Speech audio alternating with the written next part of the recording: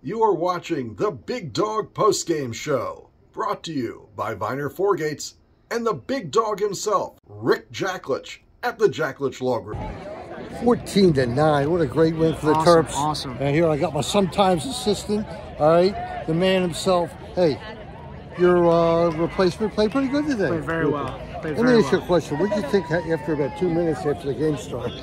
Yeah, I mean, you know, it's hard. It's hard coming flat? in. What was it? Just a little flat. You know, our guys prepared pretty good this week, so it was a good job on our guys staying true to the course and the whole process of this game. And, you know, we came back, started getting some runs, and Ruppel started making some saves, got warm, and, you know, played a great job. It seems like Mr. Murphy owns this place.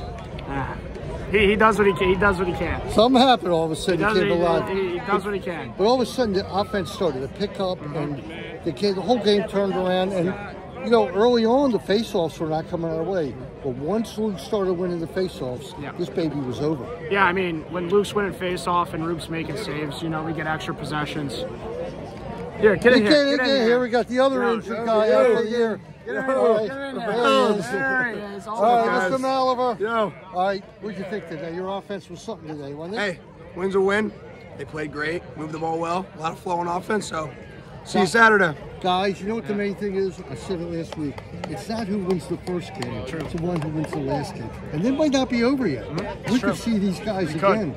I mean, we're ready for whoever comes at us. Exactly. That's just how we work. Just a great win, guys. Thanks a lot. Go enjoy the victory. Thanks for hosting you. All right. The man.